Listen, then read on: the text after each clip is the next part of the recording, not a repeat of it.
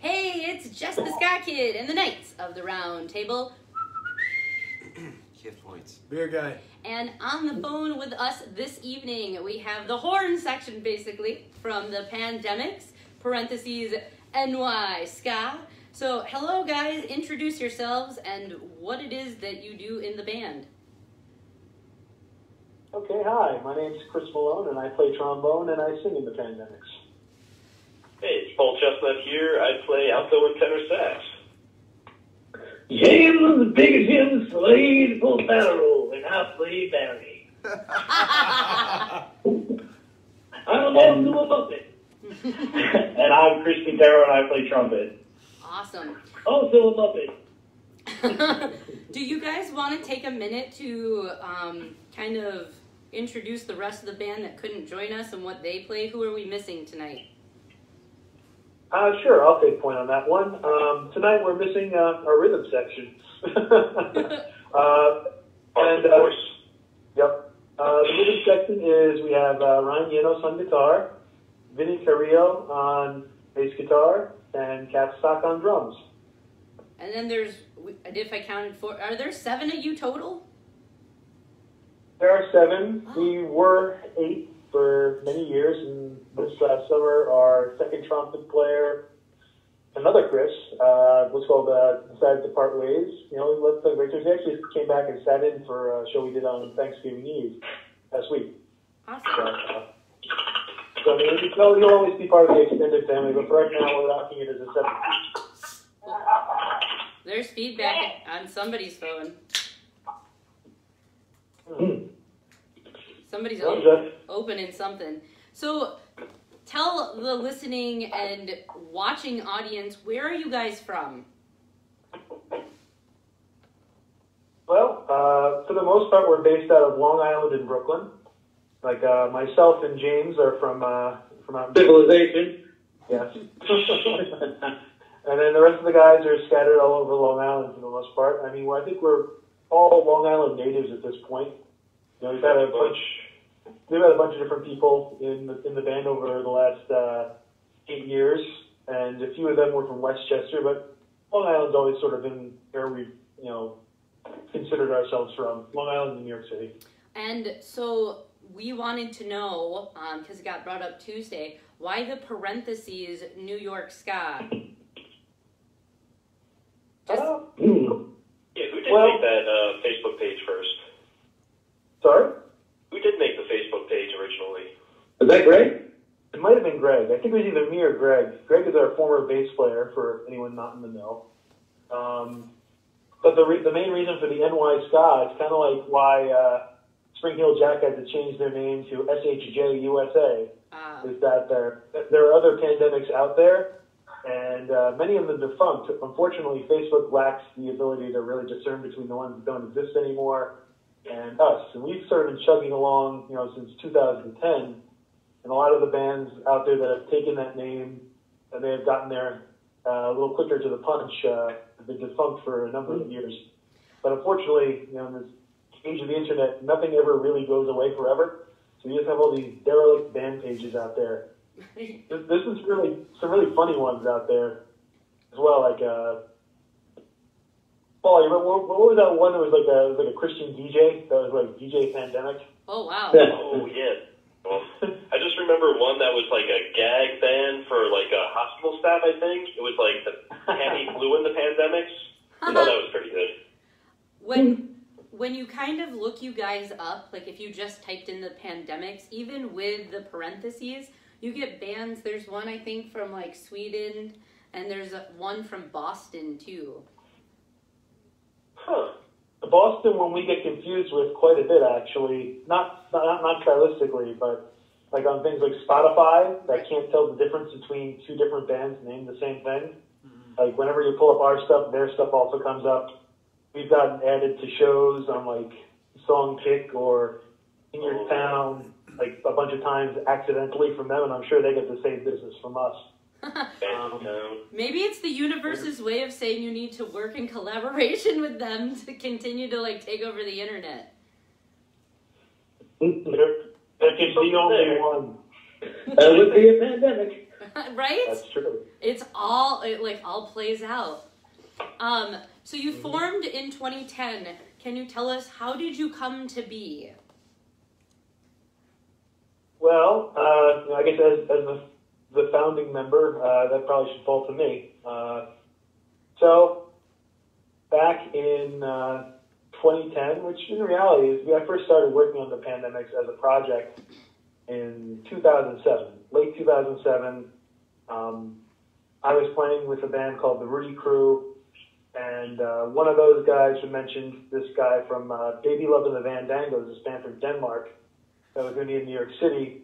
He mentioned he was looking for some people to jam with. So, I figured I'd just throw together a quick jam session with a few of my friends out in Long Island. We took the train out from Manhattan because he was here on vacation.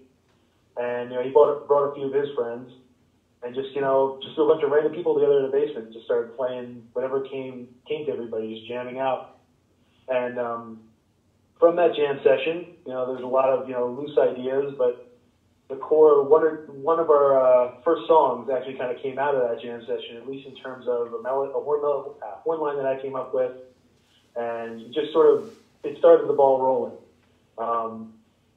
That song it's called Brain on Tap. It was the title track of our first full-length record. Mm-hmm.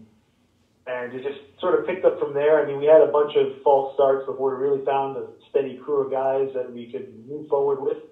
I'm pretty proud to say, up until last year, we really didn't have that many changes from our original lineup. I think we only changed out 2 people from between 2010 and 2017. Mm. But for those first years, we were a beat grinder. We had we had almost as many ex-members going in 2 years, and our previous band got to 20. That's also something I should point out. James and I used to be in a band together called Spider Nick and the Mad Dogs for a number of years. Probably about, I joined the Mad Dogs in 2003. And, just things that sort of built upon each other in stages. From, the first lineup, James hung around, and then we brought in Greg. He brought in Ryan, who was a former guitarist, and Paul. They were in a band together called the Haberdashers. That's an awesome name. We had a concept of always having everybody wear a different hat, but we never really followed through on it, except for maybe a couple shows. And from there, we didn't really have too much of a shift until I think in 2013, Hugh joined the band after one of our other trumpet players left. And it's sort of been the crew we've been rocking with ever since. It's not until last year when we had a pretty big turnover when our guitarist, bassist, and drummer all left in short order. It was time. We've been going for a long time. People, people that advanced in their careers and were at different points in their lives when we started. And it was time for some people to move on, and that's what happens, I guess. I always find it admirable when a band can still survive even if they've had lineup changes. How easy is it for you guys to, maintain as a 7-piece? How often do you rehearse, and what is it like trying to organize 7 people to be in a band? Like herding cats. Yeah, there it is. Grumpy cats. Herding kitties? It gets very hard. I mean, we've fallen into a routine where we all have 1 or 2 days a week we could mostly do, but, it came to a point where we sort of had to, sort of set in stone, these are the days we're doing, because everyone else is just so busy with all the other stuff they got going on. But we've been lucky. We've found a crew of great people, and, we tried out a few, and a few were really promising and just couldn't commit to it. We tried some more, and they were just, not quite at the level we need them to be at. I don't know, we picked up and we kept moving forward, and I think it's what's called, we've been gearing up to the point now where I think we're going to try and advance and leave our own stamp on the band for where we are now. We haven't put out a record in a couple of years, and that's, I think, the next project we're going to work on, after these holiday shows are finished. Yeah. We do actually make the practice about once a week, somehow. That's Weekly. That's great. I know that you guys do have upcoming shows. Can you kind of give us a history Are you, playing out more? Have you ever done a tour? Give us some background on to how frequently you all play out. Well, we try and play out, in a perfect world, I'd love to play out 3-4 times a month. Hasn't been that as of late. And part of that is just growing pains, not being sure that we have a drummer over the summer. After the summer, sort of, led me to slow down and not really book a lot for the fall. Every drummer's in 5 bands already. This is true. I had seen those posts. Did that person stay with you? Yeah, no, Pat was Pat's been a good friend of ours for a number of years. She used to be one of our subs, back when the band was first starting out. Excuse me. And briefly played with Spider-Nick. That's true. But she was, she's a teacher, and after having a number of teachers in the band, I kind of was worried that, things may get a little too busy for any teacher when the school year kicked in. But, Kat had such a good time. She said she'd stick around, and we're very grateful for that. She's a great drummer. Awesome. So I'm very curious, what is the scene like in New York? Because, my history and getting into ska, one of the first bands I fell in love with was the Toasters. And they kind of were influential and instrumental in creating ska on the East Coast with Moon Ska and bringing that scene to that community. What are things like now? Well, we're spread out a little bit here, in the band. I mean, I'd say, so the guys in Long Island, Q and Paul, could probably give you a better read about what's going on Long Island right now than I could. But I mean, Long Island's sort of been the same as it's been since, I guess the early 2000s or mid 2000s, where it's a little quieter than it was in the 90s. New York City's got a lot going on. In terms of the Toasters, I know that Buck's been, running around as he always does, touring the world, which is great. He's sort of the world ambassador for ska music, which is not the only one, but one of the bigger ones, because the Toasters have been around since the early 80s. Mm-hmm. New York City is always kind of an epicenter for, I'd say, more traditional ska, stuff that sort of falls into, say, New York Ska Orchestra, Scatolites. You have a lot of great bands from New York City. It's got a great rocksteady and reggae scene. You have the guys from the Slackers involved in a bunch of other projects like the Rocksteady 7, Crazy Bald Head, bands from Jersey make the trip up. Sorry? I said one of the guys from the Slackers has been lending his musical abilities to a project in Chicago called the Charlie Taylor All-Stars. Oh, nice. Mm-hmm. Huh. On point tonight. And you can watch that if you go back a couple weeks, because we were interviewing them. So, I digress. But that's a true statement. If you don't believe me, it is recorded. So I'm sure it is. Do you remember offhand who it was? Was it Agent J? Oh, goddamn. I don't remember. Why don't I remember? Because he was know what that means. Kind of mumbling. I apologize. I don't remember. I just know that they kept saying, they kept kind of going, ooh, the Slackers, they're helping. And I was like, okay. But I know that, even the Slackers, Vic helps with the Royal Architects. So, I mean, it would seem like that grounded area, like New York, is kind of still a hub of trying to put lots of stuff out all over the place. Yeah, it's weird. In New York City, there's like this cadre of musicians in the ska scene. And a lot of them, centered around like the Slackers. You have guys like Dave Hilliard and Agent J and Vic Ruggiero, and even guys like Buford O'Sullivan, and they play in a bunch of different bands together. And every time they do, it sounds great. no matter what project it's for or what it is. Those guys and the Slackers are some of the hardest working guys I know in terms of the ska scene.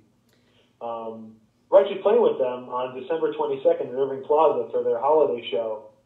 We're really excited about that one. They're playing in Chicago tomorrow, Saturday, and Sunday, and they're doing a full album each night. Oh, wow. So. Yeah, I heard about those shows. My buddy we tried to get out to Chicago too. That was like when we were on tour. That was one of the shows that fell through. Ah. Yeah, back in the ironic tour to Chicago. So you guys have been on tour then, yes? a couple times. Yeah, like I mean, we try and do one of our big projects for the next couple of years is going to be doing more like weekend trips, like doing Rochester, going to Boston, Maine, DC. There's places you can hit on a weekend, like do Friday, Saturday, drive back Sunday. That's going to be our big thing. But I want Europe to do another, week and a half, 2-week tour this coming summer. But we'll see if it happens. I think like the furthest we went out was Louisville, Kentucky. Is that the furthest? Well, that was the first tour we sort of made. We were planning to go to Chicago, and then we just kind of, when the Chicago date fell through, we ended up rebooking the date in Louisville, Kentucky, which was one of the scarier shows that I remember playing. Just sort of like on the wrong, literally just on the wrong side of the tracks. Yeah, you just rolled in, and it was just a beautiful, shiny metropolis with like gold statues of naked guys, and then you went over a track, and it was just absolute like Hooverville and slums and. That's how Memphis is set up too. At this point, I should mention Chris Quintero dropped. Yeah. Oh well, I'm sorry, Q. If you're up there. So I'll catch up. Sorry, go ahead, Jess. That's okay. I was just thinking as you were talking about some of the points that you want to hit. Buffalo has a pretty good Ska-Punk scene, and that's right there, real close to over the border where the Classy Recs in Ontario are. So, have you guys thought about doing an international tour at some point and jumping the border into Canada to do some of their ska festivals? Yeah, actually. That's excuse me. Always sort of been a goal of mine to be able to do stuff like that. I've been in touch with the people from the Montreal Ska Festival over the years. Daniel from the Classy Recs and I collaborate on another project together, a group called Touring Ska Bands, which is a resource for independent ska bands looking to book their own tours. He actually helped me put together the format, the roster that we use now, which has some 200 active ska bands on it. Awesome. It's actually due for an update soon, but the whole concept is the idea that, if you don't know where to go to find shows and you're booking your own tour, there's at least a loose network in place now that'll give you a few leads to start with, like people you can reach out to and try and connect with to try and find your band a show if you don't know where to go. Canada's always been something that's been on my mind. Central America and Mexico are another spot I'd love to hit. Europe, Japan. Europe and Japan are kind of like the holy grail of like where we want to go. Well, everybody who always tells me Germany is like one of the best places to hit, and I've been dying to get there forever. Australia, a lot of spots. Australia too. You want to go to Australia? Oh, what a plane ride! Australia to me is just, though it looks beautiful, I don't know, it's full of poison and scary things that can kill you. All of them. So basically, it's just Florida, but bigger. I don't know. I think I would rather go to Australia than Florida. Yes. Florida scares me. Yeah, a little bit. Florida's full of old, dying To my people. knowledge, there's no Australian man. So, how easy is it to book shows in New York? Because we've talked to bands now all over the place, and certain places are hubs and it's easy to get in, but other places are fairly pretentious, and you really have to sow your oats and make sure that you have a strong following in order to get booked anywhere. So what's it like trying to book shows in New York? Well, as the person who handles the booking, this I guess falls to me. I'd say there's definitely some truth to that. A lot of it's about who you know, and I mean, it's kind of like looking at it this way. I mean, if you want to play some of these bigger shows, you really kind of have to, get your foot in the door somehow. Music in general isn't always a meritocracy. Like you don't necessarily award the most prestigious and best talented bands with the spots on all the bigger shows sometimes it's really just who you know. But we put our best foot out there. We always do our best to try and promote. And I've been doing this long enough, just not even just the pandemic, but between my time and Bigger Thomas, Rudy Cruz, Spider Nick. I've been doing this long enough that I know a lot of the people that put together these events, and more often than not, it's just about maybe a well-timed email to the right person at the right time, and just trying to keep a positive attitude. I would say for bands traveling into New York City, yeah, it's tough. There are always places you can play, though. If you're looking for a good bill to sit on, or just a show on an off night or something like that, there are places that are willing to put you on stage. If not, pay you a fair wage for a touring band, but you got to fill a Tuesday night with something on tour, We actually, I started a label about a year ago called Lonely Adam Records, and we, up until very recently, we were booking showcases like once a month for, New York City bands on tour, and, not just ska bands either, just, we did anything under the sun that we liked. Hip-hop, folk punk, rock and roll, ska, reggae, anything that's what we could do, because there's a lot of overlap in these scenes, too. It's not like you're only going to see, ska bands playing with ska bands, but sometimes you'll have ska bands playing with hip-hop bands. Paul is in a band called Love is a Fist, which is a ska hip-hop mashup project. We've played them on our show. Oh, nice. Thank you. That features you pointed out we've lost a lot of good venues in recent years, too. That seems to be a growing epidemic. Why are you guys losing venues? It's a pandemic. Hank Saloon is about to go. I think rent is definitely part of it. Yeah. I mean, Gentrification.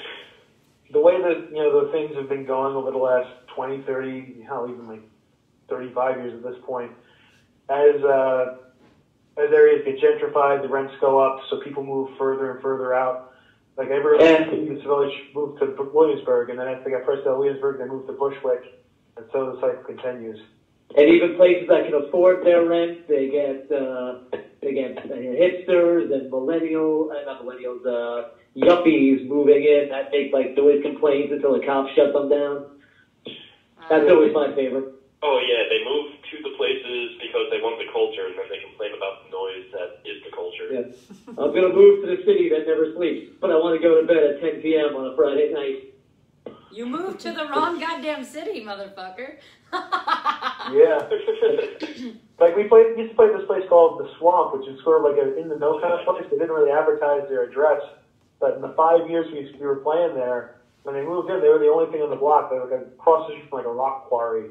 And by the time they closed, they had like 2 art galleries that had opened up next to them, and there was a restaurant down, like a high-end, or not a high-end, but a medium-end restaurant down the street. And you just tell the neighborhood was changing, and they weren't going to put up with, DJ parties until 4 a.m. anymore. And if there's still like a freaking, like a granite or like marble grinding equipment right across the street. It's still industrial. Wow. Yeah. Well, I guess some people will call that character. I don't know. As long as it's quiet, it's okay. We don't want any of you weirdos making noise too late and upsetting anybody. Exactly. So long as it's not during the hours of 9 to 5, I guess, yeah.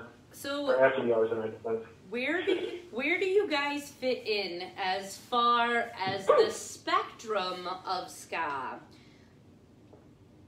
Okay. Well, I like to think we do a little bit of everything. When I set out to start the band, I wanted to do something that was, a little different than what I've been doing. Like I've been playing with bands like, keep calling back these 3, Bigger Thomas, Spider Nick, and the Rudy Crew for a long time. So I've done a lot of traditional ska and basically like a second wave revival, or maybe even like third wave revival ska.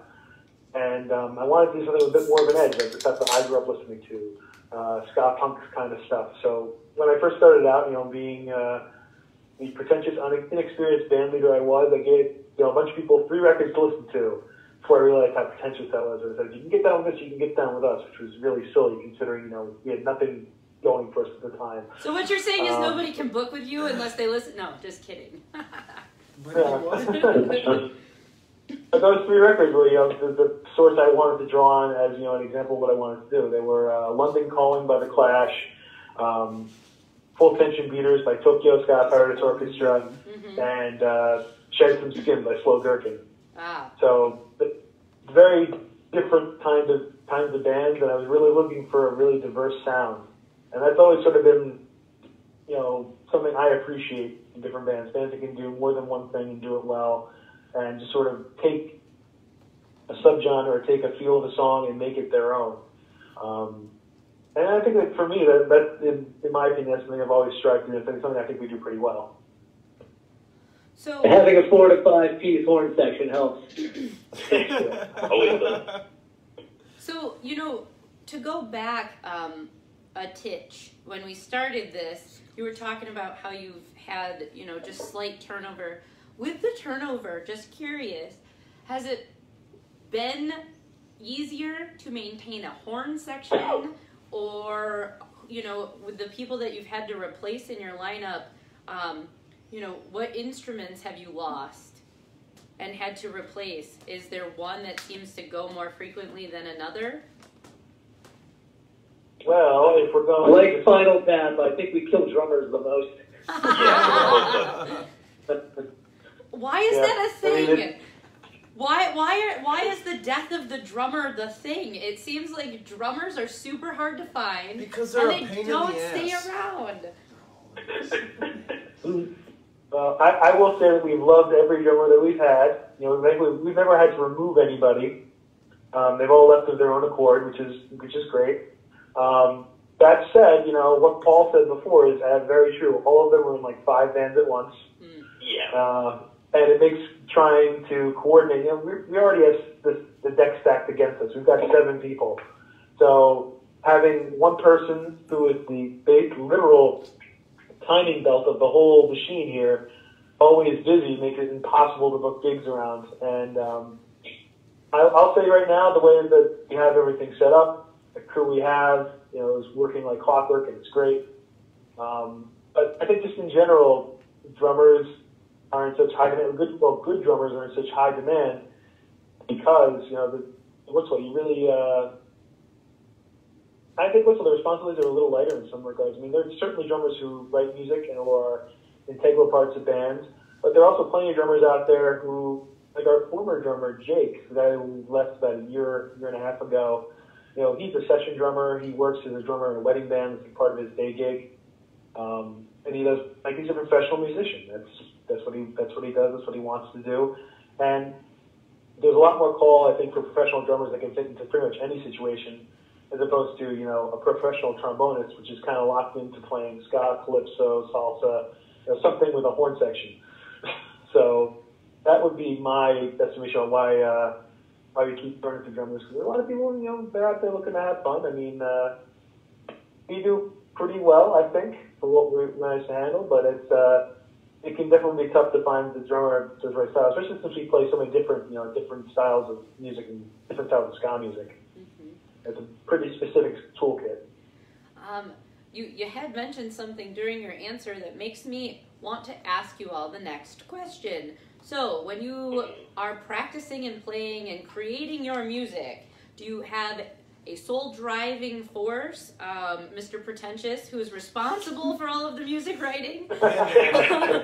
or do all of you collaborate in such a way where someone says, oh, I came up with this today, and then the guitarist is like, oh, I can fit into that part?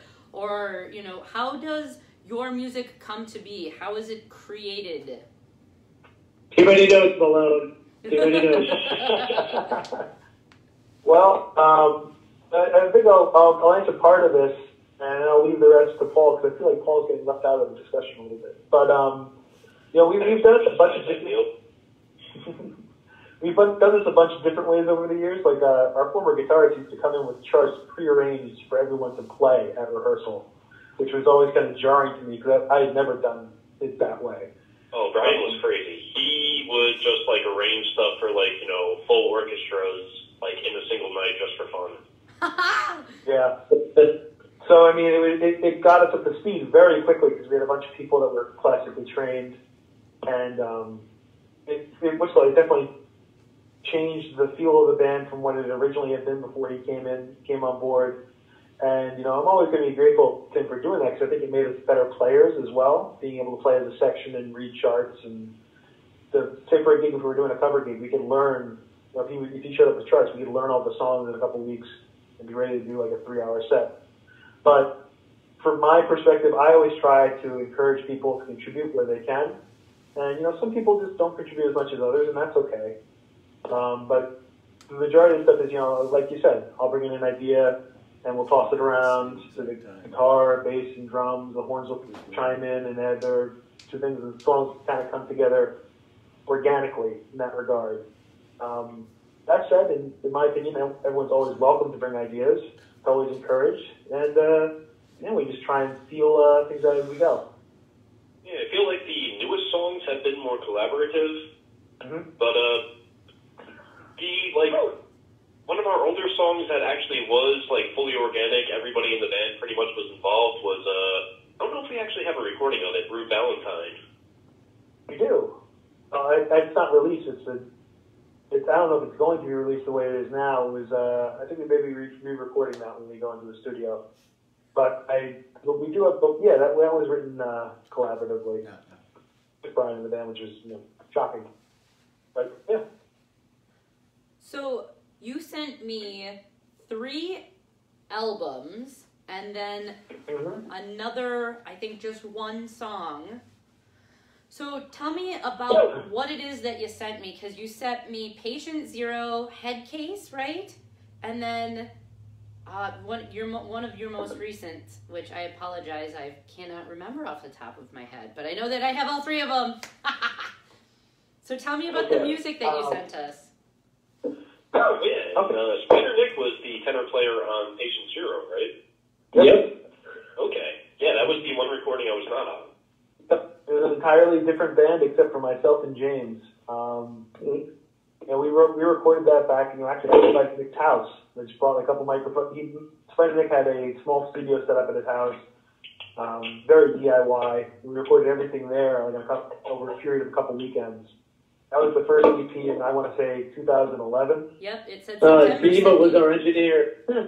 Yep. Oh, that's also something else for him. One of the other bands I was playing with at the time, this band, KOTRT, they're like a ska, klezmer, gypsy, world indie, I guess is how I would describe them. A little bit of a Latin feel, and they actually just broke up, unfortunately, but they were together for about 9 years. They were the band that brought me to Japan. I went to go down in the end of 2010, early 2011. So, but yeah, Dima and I were working together on that project, and he engineered that record for us. They went from being what's called I think it ended up being a 4-song or 5-song EP. And the next year, we put out our first, and to this point, only full length, called Brain on Tap. You should have that one. Mm-hmm. And then a couple of years later, I think maybe 3.5 years ago at this point, we put out Hard Headed, which was our last EP. We did that one at Sabella Studios with our old bass player Will as the engineer. And the single song I sent you, Killing Time, was from the Lonely Atom Records Radical Chemical series. We actually pressed that one on translucent red 7-inch vinyl. And that's actually a split single with our friends in Circles. There was a song called Heavy Hitter on there, too. Awesome. So, how DIY are you folk? Oh, boy. When you say DIY, what do you mean DIY? Okay. I mean, yourself, I know, but in what regard? Well, that's Don't screen print your own shirts, but otherwise...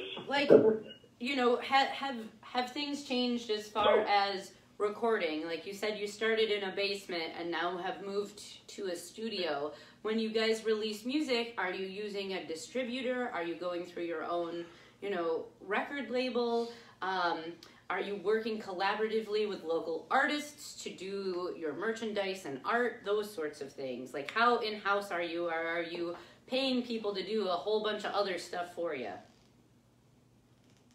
Well, I think at different stages of the game, we've definitely employed all of those things. For an example, the Patient Zero EP, the cover and layout were done by our former bassist Greg, and friends helped record it. It was done on a shoestring budget, and when we made those, I actually went out and bought a printer that could print on CDs, and I had to burn each individual one, print it out, and we assembled the CDs from like people getting rid of jewel cases on Craigslist. I'd drive to people's houses and pick up garbage bags full of jewel cases, and we'd like spend the drives to gigs assembling these things in the van or in the car on the way to the gig.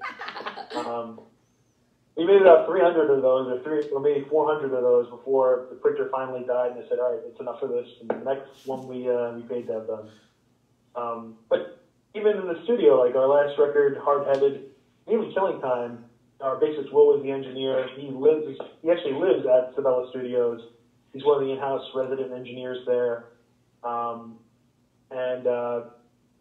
always tried to incorporate where we can, the skills of our members. In terms of artwork, I've been fortunate enough to have a lot of really crazy, talented friends. A few here in New York, a few in other places. The person who did the Brain on Tap artwork, I don't know if you remember the webcomic 21 Dead Monkeys. It's like a ska webcomic. Yeah. From maybe that was my friend Boston who drew that comic strip. She did that artwork for us for that. Cool. And we're working with Scott now. Ben Heighton did the design for our brand new T-shirts, which hopefully we'll be getting in the next couple weeks. We got to place an order tomorrow for those. He's done a lot of stuff, and he did our flyer for our winter show run that we're doing over the next month or so. He reached out to me to ask specifics so that he could finish that flyer. Oh, nice. He's very thorough then, I guess. Yes, I was impressed. I have applauded him for actually doing research and making sure that he had all the info. Due diligence. Mm-hmm. That is a rare find in a human. It's very true. Indeed. Kate Perry is another friend of mine who's done a lot of graphic design work for us in terms of show flyers. And her job is she actually does fashion design for, she makes custom costumes for people on Halloween and other various things around the city. It's her day job. And the flyers are just sort of a fun thing she does on the side for us. And we're actually talking about doing a music video with her at some point, and having her design the costumes for it would be really cool. But hopefully we're going to circle back to that in the springtime after we're in the studio for the next record. So I hope that answers that question. Yes. When you search, you guys, on your Bandcamp, you have a cute little, I think it is a purple snake with the little fedora and stuff. Who did that? Oh, yeah. It's actually a germ. Did you say it's a germ? A germ? Yep. He looks like a snake. I'm sorry. It's all right. I mean, we have actually a couple different versions of that logo. There's this guy, Michael Anderson, who put it together. Our old bass player, Greg, found him on, I think, DeviantArt or something like that.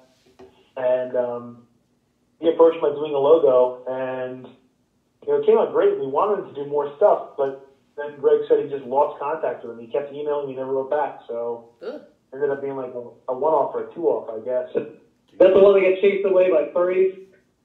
No. That's a different artist and a different story for a different time. I would imagine that's a common problem for DeviantArt, though. Being chased away with furries? Pissing off the furries and then having to change your name. Wow. Yeah. That's a story for another time, I think. When you guys decide to come do this live. See what I did there? I do. You guys are based out in right? If you wanted to come this way and do Indiana and Illinois and Wisconsin and Missouri, and then make your way into Oklahoma, we know people all that way that you could chart that tour.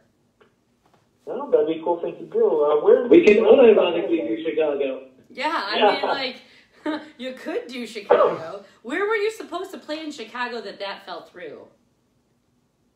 Oh man, I don't even remember. It was a long time ago. It was like, I want to say it was MP Shows or something like that. Put the show together. It was some sort of local booking collective, and it's actually kind of it's a funny story now how it got canceled. But like leading up to the tour, really stressed, trying to make sure everything was ready to go. The new record was ready to go. It was Bring on Tap at the time. And I sent out an email to advance the show to get all the details of load-in time, backline information, and whatnot. And they sent an email back, is everyone in your band over 21? And at the time, our drummer was like 20. And he was turning 21 the day after the show, or 2 days after the show. And they said, well, no, just to let you know, he'll be 21 like 2 days after the show. And they canceled the whole show on us. Wow. Which really stunk. Which was a pisser for me, because I'm the old man of the group. And back when I first started playing, I was 20. You just walk into a bar, even in New York City. If you had an instrument in your hand, they waved you through and put a beer in your hand. Nobody ever asked. Definitely. Keep my day. Chicago is not known for being... Anyway, I'm going to drop that. No. We admire free speech here, so go on with your thought. Oh, I didn't think Chicago was known for being that, like, stringent. Bougie. I feel like Chicago has become a very guarded, pretentious scene, and it has become a very hard place to play, and I would say to grow. There's a few bands that have rock solid footing there, and they play. But if you have, a new up and comer, even if they're in the city, they're calling us and they're saying, where do I play? And I'm like, you fucking live in Chicago. How are you not connected to these people? So there's a lot of silos and disconnects within even the musical community. And I feel like that is almost like a sickness of the Midwest. There seems to be, in the Midwest at least, that you play and there's only a few venues that play and these are the same bands that play, and newer upcoming bands, if you don't know how to network or are just trying to cut your teeth, you have to reach out and find somebody who is connected to everything to be able to say, you need to call these people. And then it usually even takes like that connection between us throwing somebody into a group message and like making them responsible to respond. Yeah, vetting them. Yeah, I mean, I think it's sort of similar everywhere to a certain degree, and I think that's a big fault of. I'm not going to get into a large philosophical discussion here, but I think it's a big failing with the ska scene in general, is that, or even music scenes in general, is that you have to look after the next generation and really kind of give opportunities to younger bands as they come up. Right. Because if not, this ends with us. And I will say, just for my own part, I played in Chicago twice over the last year and a half or so. I've been playing with Pilfers on and off for the last 2 years, 2.5 years. Yes. And, those shows I've played at Reggie's have been really fun. The crowds have been good. The bands have been good. There's some cool bands out in Chicago, like the Jacob Horn Trio is really good. Mm-hmm. I'm blanking on the names of the other 2 or 3 bands I played with the last time I was out there. But the shows out there have been pretty cool. I wish I'd seen a little bit more of the city than just Reggie's. But fortunately, when you're on tour, you don't always have the liberty to go exploring. I guess it's not vacation, it's tour. Right. This is your job. But I mean, I think you're going to find that anywhere. It's kind of daunting, especially in New York City. It's sort of like, if you want to go out and paint a masterpiece, but you just hand a blank canvas, where do you start? So even if you have the opportunities laid out in front of you, what path is the right path? I can't tell you. I think it's different for everybody. Mm-hmm. It's just, if you can find your way, I think a lot of people sort of get caught up in the idea that, you need to do all sorts of things, and you gotta, let's call it schmooze and find a crew. And there's some of it out there that you have to do, but the most important thing is to really, hone your craft. It's really, to build up your performance to the point where people want to see you. Mm-hmm. You start doing that right, the rest kind of falls into place to some degree. I mean, it still takes work, but it's a lot easier. You got a band that's, that people want to see, as opposed to just sort of trying to push yourself into create situations without that. It's kind of like putting the cart before the horse, if that makes any sense. Yes, you do have to you just have to have the opportunity to be able to grow. And I feel like that has to come from partnering with other bands that are established. So as long as all of us older folk maintain the mentality that we want to continue to have music as a thing, then it's almost like we have to be band parents. We have to watch our little seedlings grow. So yeah, no, otherwise, buckles in my heart it does. So we are reaching the top of the hour, and I want to cover a few more things before we are finished with you folk. What are your upcoming plans and goals? This is plug time. So tell us about your upcoming tour that you have for the winter, and then your plans for the studio. When can people see that release? And then we'll talk about where they can find you on the interwebs. Okay, I think I'll try and just zip right through this then real quick. So we've got another 3 gigs before the end of the year. We're making our long-awaited return to New Jersey on December 8th at the Harp and Bard with our good friends in Disposable, Fat Chance, and a New Jersey ska supergroup called... Wait. We were long-awaiting to return to Jersey? You know, certain parts of Jersey. Again, a story for another day. We don't like the Stanhope House. Leave it at that. Oh, well, yeah. But only happy news here. We're playing at the Harp and Bard in Clifton, New Jersey on December 8th. It'll be a good show. It's been a while since we've seen our Jersey fan. We can't wait. After that, we're playing the Slackers Holiday Show at Irving Plaza, New York City on December 22nd with DJ Gracious Fades, War on Women, and of course the Slackers.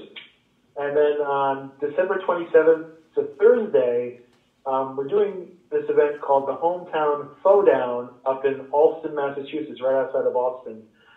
It's sold out already, so if you have tickets, we'll see you there.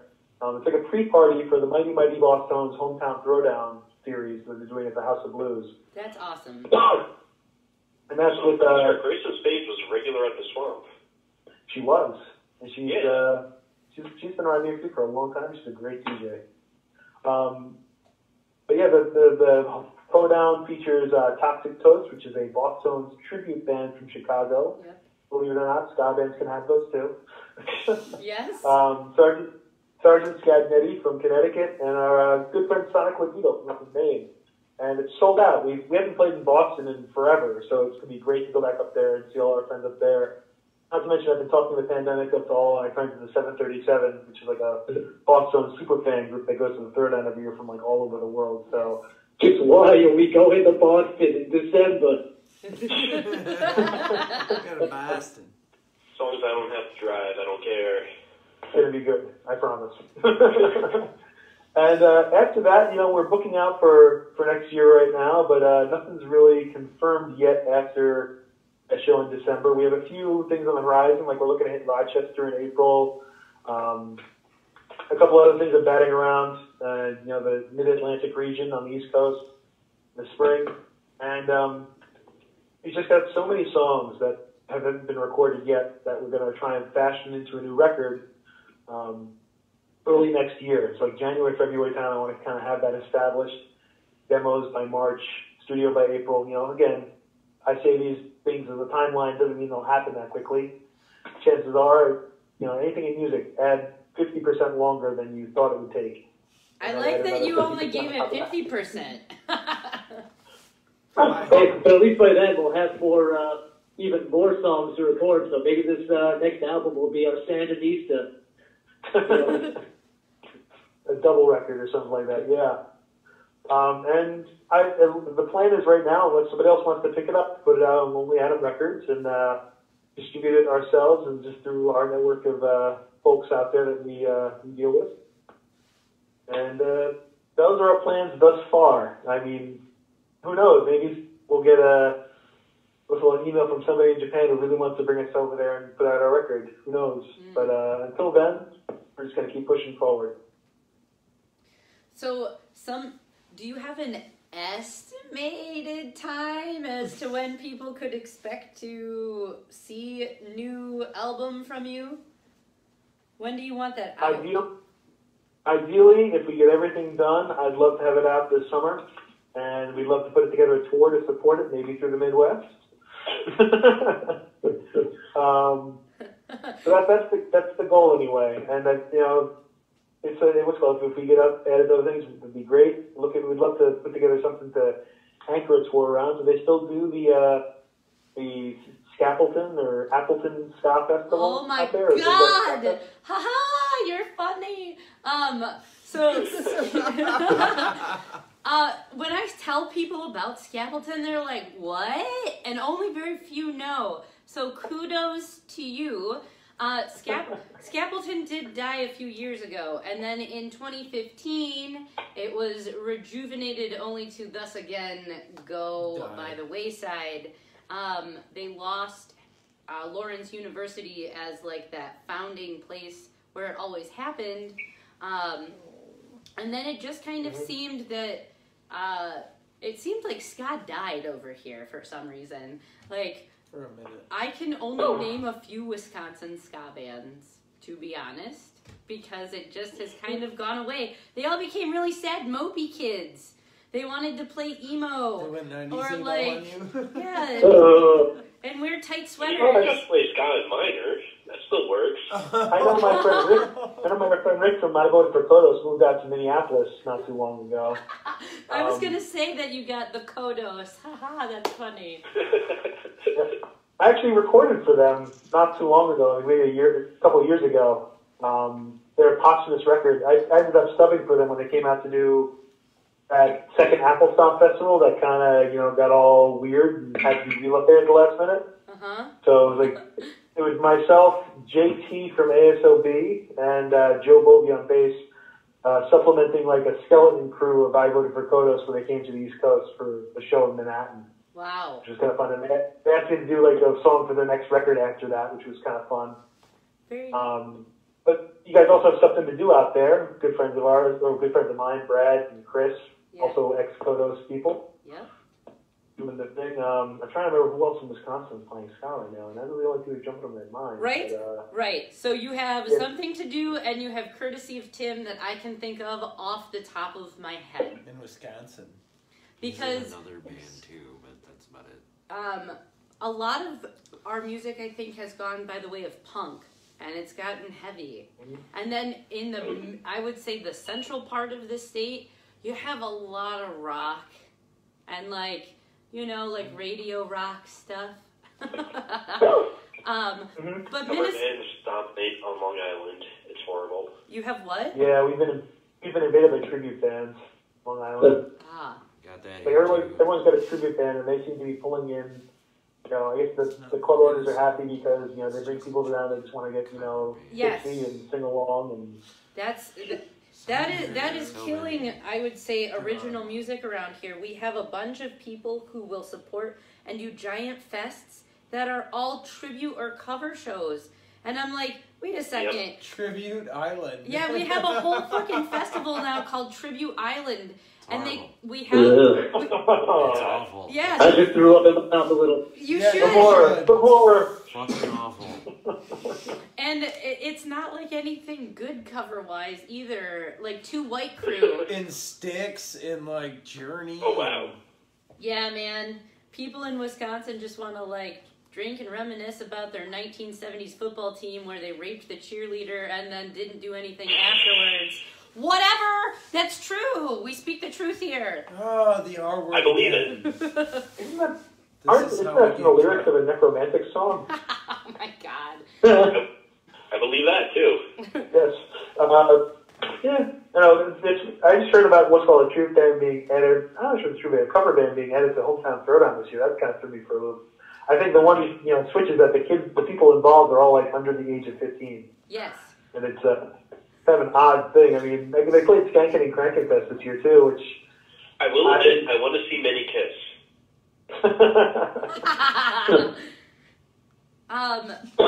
So as we have we digressed significantly. Slightly. But for those, because we have quite a group of humans watching, we've been talking to the Pandemics, and if you would real quick let people know how and where can they find you. Okay, so we have a few different places you can go looking for us. We have a website, thepandemics.nyc. We'll bring you to our website for now. It's going to be changing soon. Our website's going to be going away for a little while, or changing platforms. We just started a brand new web store with a pre-sale that actually goes through tomorrow midnight with our brand new shirts. They're $12 instead of $15, and they come with a brand new sticker if anyone's interested. Ooh. And that's at thepandemics.bigcartel.com. If you want to check out some of our music, you can stream it over at our Bandcamp page, thepandemics.bandcamp.com. We're also on all the other big social media platforms like Twitter, twitter.com/thepandemic, Instagram, et cetera, et cetera. Just search for The Pandemics, look for the germ logo, and that's where we'll be.